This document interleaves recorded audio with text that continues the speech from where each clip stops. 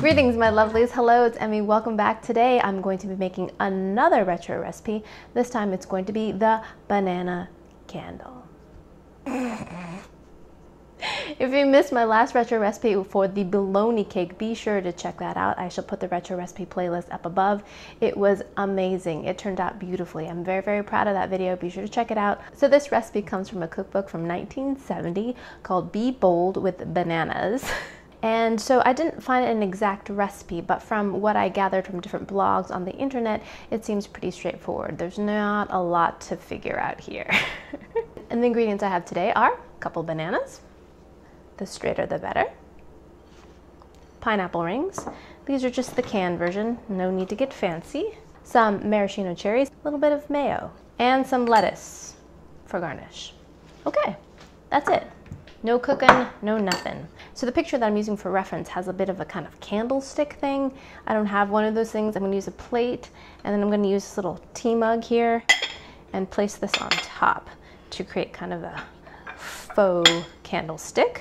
Now I'm going to line my candlestick with some lettuce leaves, freshly picked out of the garden. There we go. Now we're going to take our pineapple ring, place that right in the bed, right in the middle. Now we're going to set this aside momentarily. Take our banana, peel our banana.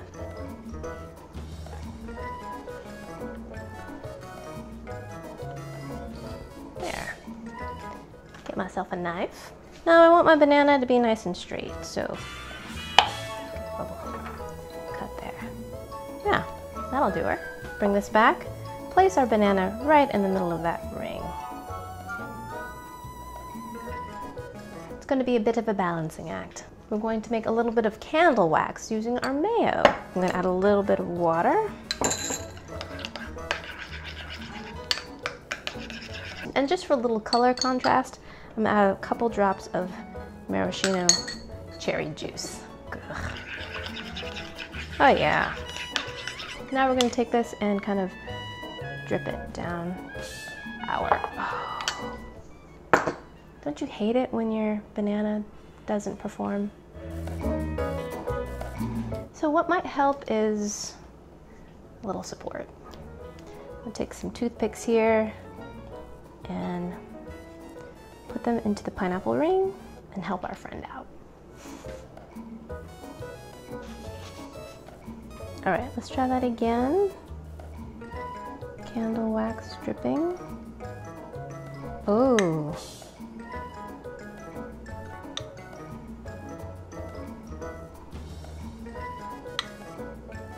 Wow, that's pretty gross. Who invented this recipe? I mean, really?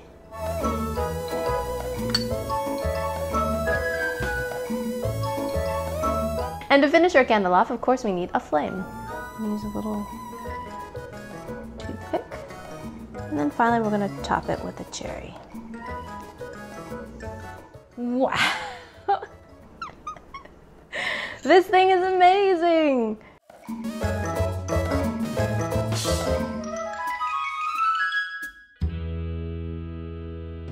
And here is my finished banana candle. Isn't it lovely? All right, let's give this a taste. Ugh, not looking forward to this one at all. So what I'm going to do first is remove the toothpick that's underneath this cherry. Because I don't want to hurt myself. Let's give her a go. Itadakimasu.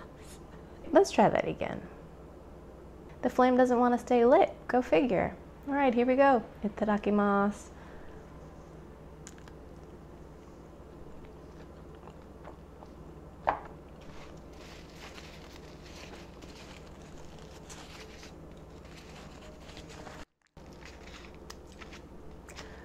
That was totally heinous, wrong, gross, disgusting. Do not recommend that at all.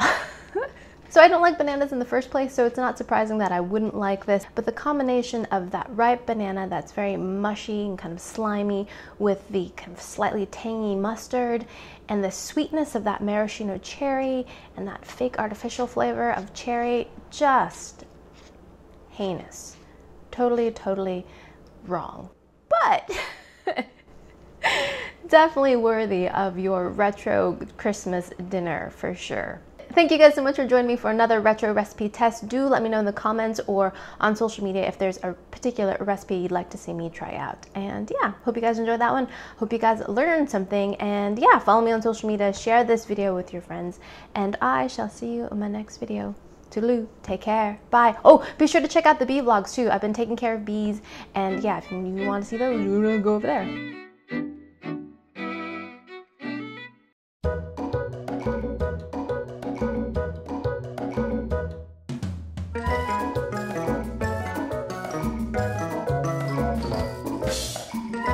I wish you could smell my banana.